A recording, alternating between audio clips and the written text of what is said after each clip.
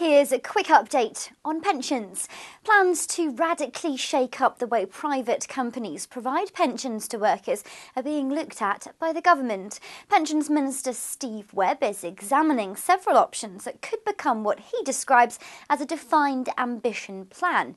The idea is to provide employees with greater certainty about their retirement income as companies close down their final salary schemes to reduce costs.